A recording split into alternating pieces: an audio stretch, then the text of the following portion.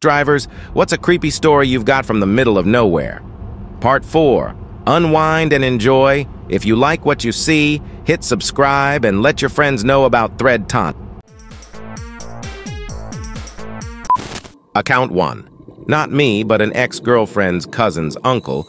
Yeah, I know it's a friend of a friend situation, but it was a well-known tale among the family. He was driving on a Mexican road at night. He felt a call of nature, so he parked on the sideway and jumped off the truck. He walked to relieve himself, and while doing that, he felt a presence beside him.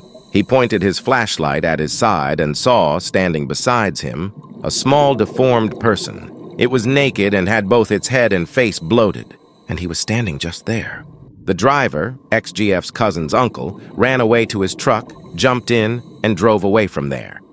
There's been a lot since I talked with my ex. We're cool, but not too much in touch. But if you want to know more, I could ask her about the fuzzy details. Account 2. I used to live in Guadalajara, Jalisco, and once a year I'd make the drive up to the border to renew my residential permit or whatever, don't remember. Anyways, a lot of weird shit shows up on Mexican highways at night, from bridges that aren't there to shadows that cross the highway in front of you. One time, I got stopped at a checkpoint in Sinaloa, and my truck was inspected by soldiers who were in those tunnels that ran under the floor of your car. Nothing happened, but imagine my surprise when I found out the Mexican army didn't have an official checkpoint in that area.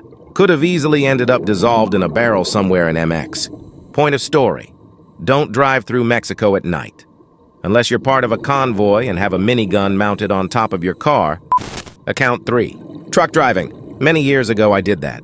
Long hours and always tired because the dispatcher always thought you were behind. But there were some good stories. This one guy, when he saw another company truck at a rest stop and the driver was sleeping over the steering wheel, he would put on this gorilla mask he had and stand on the running board and knock on the window. Of course, the driver invariably almost suffered a heart attack, and a couple even chased him around threatening great bodily harm. I was sitting in my truck one day waiting to load in a line of other trucks. One guy opens his door and stands on the running board like he is pissing off the side. Except he has this huge dildo in his hand. The next truck coming around the corner, the driver stared wide-eyed at this guy, who then proceeded to casually tap the huge penis against the hot exhaust pipe as if he is shaking off a couple of piss drops. The other driver almost hit the building. Account 4. My uncle is a truck driver in Guatemala. Small town with just a single road that passes through. I used to love sitting outside at night on the hammock, listening to his chilling stories. I'll start with the scariest ones. Can you see them? My uncle said he hired a guy from town to help him drive late shifts at night with him on the road. Story was, the guy had somehow managed to burn a house down as a kid and has since claimed to see the dead. Would occasionally swerve on the roads at nothing, or worse, my uncle said he would be sitting around when the guy would say, "I see a little girl on the swing." My aunt confirmed it, said he would say things like that often. Apparently, he learned to live with it or some scary third world shit. 2. The cave. My uncle said one night he was sleeping above the trailer bed, when suddenly in the distance he could see a small light approaching. As it got closer, he had a chilling realization. He described seeing a really, really old, wrinkly woman who held a candle, draped in dark gowns. He said her nails were so long they curled. She walked into a cave opening and disappeared. My uncle said he noped out there real fast. 3. The horse. My uncle often likes to talk about spirits. He said one night while sleeping, a giant rabid horse tried to climb onto his truck. It would rock it back and forth, and the truck weighs an ungodly amount. He said when the rocking stopped, he jumped in and left. This is just the stories that I have from my uncle. I have also experienced paranormal stuff, and so has my family. Banging on the back windows with no one there, lights flashing at 3 a.m., and countless others. Guatemala is no joke, Lowell. Count 5. A few years back, I was driving home after a shift. It was 3 or 4 a.m., and I was tired but not exhausted. It's a deserted state route in the middle of nowhere, and it's pretty common not to see a single car during the 30-mile trip. I drive this road multiple times a week. It's mostly open fields and some farmland through this 30-mile stretch. This particular night it was cold, but the sky was clear. Like no clouds or anything, and I actually love nights like this because you can see the stars so well without light pollution. Anyway, about halfway back home, I come over this hill to a 2 or 3 mile straight stretch. A huge, dark object about the length of a pickup truck, but far rounder and thicker, catches my attention as it's just hovering about 50 feet in the air, 50 or 60 feet off the road over a farm field. There's a very bright red light coming out of the side or bottom. I couldn't tell exactly where it originated from because it was so bright. As I was going about 50 miles past it, I only had a few seconds to look at it, but the image is burned into my mind. I have no idea what it was. I wanted to turn around, but I was kind of freaked out. I'm sure alien life exists somewhere, but as for visiting our planet, I don't know. But if I ever had to paint a picture of what I think a UFO could look like, I'd paint whatever the fuck I saw that night. Unfortunately, I haven't seen anything odd over that area since that night. Count 6. Not exactly relevant, but still creepy AF. My dad is a trucker, and about 20-some years ago, a woman committed suicide by running out in front of him. He said that every night around the time she died, the cab of his truck would drop a few degrees in temperature, and he felt a presence. He said this went on for a few weeks, and finally he spoke out to her and said he forgave her and wished that she had peace. He said he never experienced the eeriness again. Account 7. Not a truck driver, but years ago I was driving with my ex-girlfriend back from a wedding in northern Wisconsin, heading towards Madison where she lived. We were probably like 20 or 30 miles away from the city at that point, and it was probably around 1 a.m. My GPS, which was some really cheap brand that my dad got me as a gift from Radio Shack, had me going through some backcountry highways for some reason after I had stopped for gas, instead of getting me back on the expressway right away. I didn't mind. I kind of always found those really peaceful. Even though at night, they are pretty creepy. My girlfriend was asleep in passenger's seat, so I had turned down the music really quiet to not wake her, which added a bit to the eeriness of it all. I'm like really into this groove of driving, focused on the roads because it was so dark without streetlights everywhere. Then, something on the side of the road catches my eye. It was a giant mountain lion with what appeared to be blood all over its face. I start shaking my girlfriend awake to get her to see it before it was gone. But she woke up too late. I pulled over to the side of the road and asked her to watch the rear view so she could see this huge thing cross the road, but it never did. She was convinced that I imagined it all because that area of Wisconsin is not known for mountain lions. But I swear I saw it. Account 8. I'm not a truck driver, and this isn't involving a truck, but here's my story. I was driving on a cross-country road trip through the middle of nowhere, Kansas, when I had one of my tires blow out. I pulled over and went to call DA, but I had no service on my phone. So I got out and started the process of trying to change the tire myself. After a very short while, a cop pulled up and asked if I needed help. I said, "Yes, thank you, officer," and he said, "'Cause you're in luck, I just so happen to know the best tow truck driver. He could take you into town and you could get all fixed up, no problem." The mosquitoes were eating me alive, and frankly, I only had a donut-style replacement tire and no clue how to properly change it. So I said, "Yes, please," and the officer gave the tow truck a call. After another short while, the tow truck arrived and the officer left. The driver asked, "Where am I towing you to?"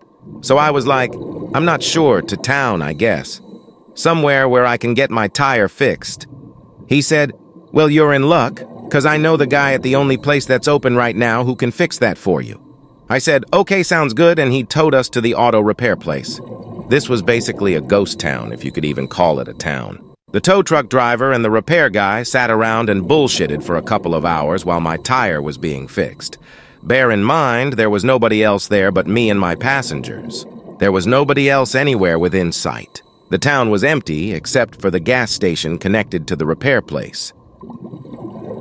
Finally, they came out and said I was all set and gave me both my bills, one for the repair and one for the tow. $1,200 in total, for one tire and a 5-mile tow. For a 1991 Grand Am, that wasn't even worth that much. I was furious but had no option, so I gave him my credit card and he was like, "Sorry guy, we're a cash-only kind of town, hey." I was like, "Okay then. Well, I don't have any cash on me, so how are we going to settle this up then?" And he was like, "Well, you're in luck, 'cause there's an ATM next door at the gas station my buddy owns." So I went to the gas station and took out the maximum I could on 3 on 4 different cards, each with a $20 withdrawal fee. I looked behind the counter, and in addition to the gas station attendant, there stood the cop, the tow truck driver, and the repair guy all munching on Doritos and having a good laugh. I'm pretty sure I got hosed and potentially maybe even sabotaged. Looking back, that cop sure arrived really quickly, and my other 3 tires were all still relatively new. I had to cut my trip short and invest in cortisone cream for the million mosquito bites. TLDR, Kansas ghost town folk drained me of $1,200, and I'm pretty sure they were highway pirates. Account 9. Not a truck driver, but was on the final leg of a 16-hour drive from Florida to northern Ohio with a caravan of about 8 cars and half of us drivers, most of us up for 12-plus hours at this point and everyone else in the cars sound asleep, swear we saw a man walking his dog on the side of I-75 in the middle of nowhere between Cincinnati and Dayton at 3 a.m. To this day, still don't know if that was real or we were hallucinating. But either way, it was pretty creepy. Account 10. I posted this in another thread. Not a truck driver, but do a lot of driving for work, and I just like driving. Driving from Spokane, WA to Omaha, NE, was cruising down Highway 212 in the middle of the night in southern Montana. About 2 a.m., I'm pulling through the only town, Lame Deer, MT maybe? I've tried to find it on a map since, but can't be certain, on that lonely stretch of highway. One stoplight town, and I get stopped at the only red light. Hadn't seen a vehicle on the road since I had hopped off I-90 about an hour prior, and there wasn't a single person outside in the town. Sitting at that red light, a loud siren alarm starts sounding. Loud enough that I don't see how any person in the town or within a few miles could have slept through it. It reminded me of the siren from the movie Silent Hill. I gunned it through the red light and away from that town as fast as my little 4-cylinder Malibu would go. It may not seem that crazy, but just imagine the most haunting sound you've ever heard, in a place you've never been, several hours separated from seeing a person last. I'm sure there's an innocent explanation for the siren, but it still sends chills down my spine just thinking of it. Account 11. Not truck driving and not tired hallucinations. I had 3 friends helping me around midnight one night get a big toolbox into a storage unit before I could PCS to Texas. After I offered to take them to Waffle House for food as payment since it was about the only place open at the time. We left the unit around 2 a.m. and made our way to the Waffle House, driving through the Chickamauga battlefield in Georgia to get to it. The place is terrifying to drive through on a regular night, but my friend and I thought we would have some fun with the other 2 who didn't grow up in the area.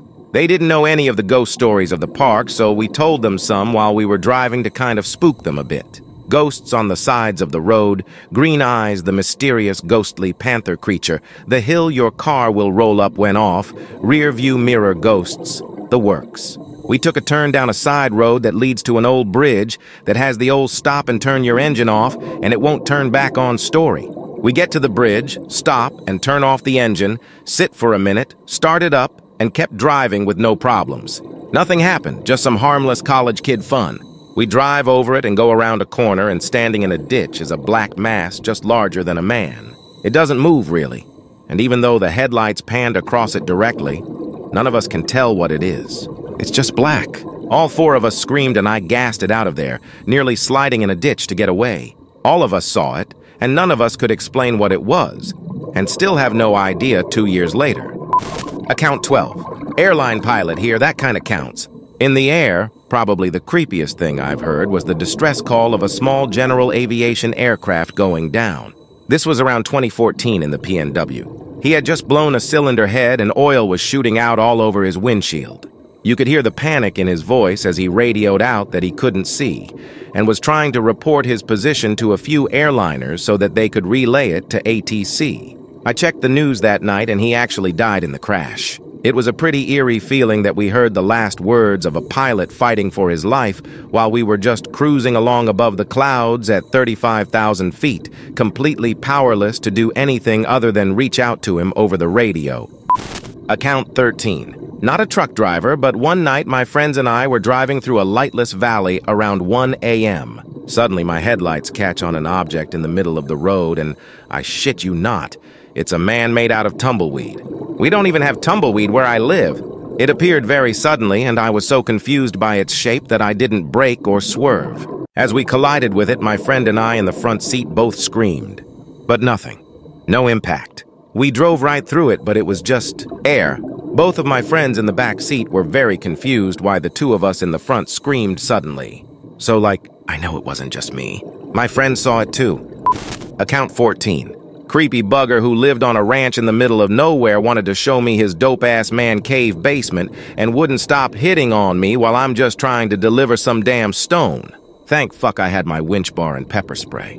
I literally dropped shit as fast I could because I already unstrapped and had my forklift down. Told the boss I'll never go back after. Only reason I didn't flat out run for it anyways was because I was driving a 3-ton death machine and I didn't see a gun. My lil forklift is quick. I'm a fucking tiny-ass chick, and the company sent out a gym bro-ripped coworker next. That dude got the same treatment from the creepy guy and thought he was gonna get kidnapped too. Ugh. In 3 years doing this shit, that's the only time I've been worried like that. They stopped sending people after David came back scared too. Probably not the type of creepy op is looking for, but whatevs. Count 15. I was on a long haul eastbound. Nothing but me, the miles, and the night. On runs like this, I fall into a zone with the hum of the tires and vibration of the road coaxing me into a rhythm, not noticing details along the way. Illinois, Indiana, the long drag of Ohio, Pennsylvania. The miles rolled on. Slowly, I realized something had changed. I was seeing lights. The farther I went, the more there were. Suddenly, I jerked to attention with the realization what was happening. Oh God, oh fuck. I was in Philadelphia.